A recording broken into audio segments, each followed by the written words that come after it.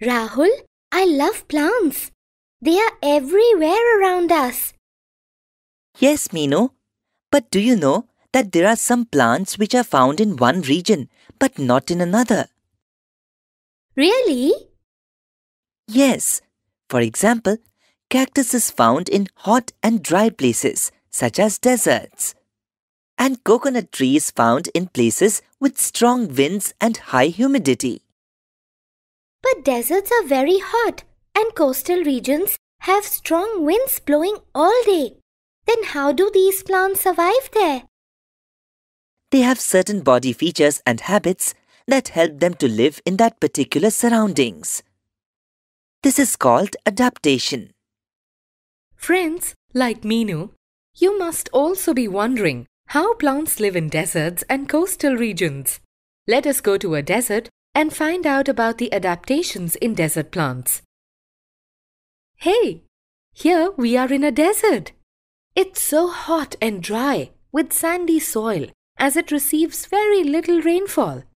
The plants that grow in a desert are adapted to growing in hot, dry conditions with little available water. I can see some cactus plants at the distance. Let us go there and find out how cactus grows in deserts.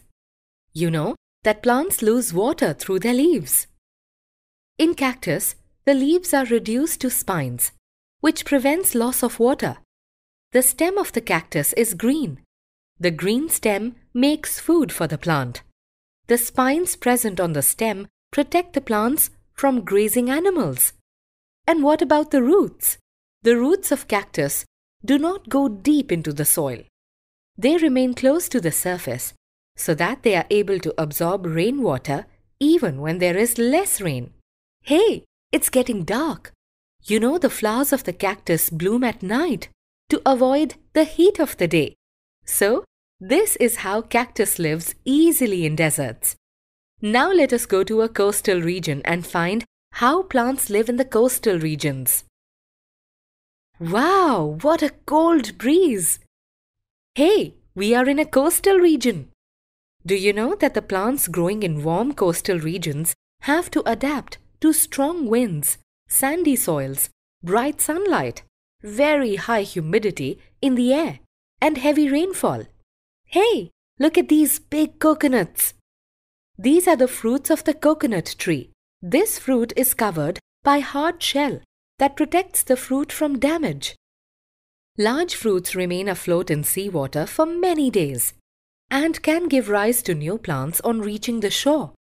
Now, have a look at the leaves of the coconut tree. The leaves are formed of long strips to face the strong winds. You will be surprised to know that these plants have flexible stem. When storms occur, the stems bend, and when the storm is over, they become erect again. And what about their roots? Coconut trees have long roots that go deep into the soil and firmly anchor the plant. So, this is how the coconut tree survives easily in coastal regions.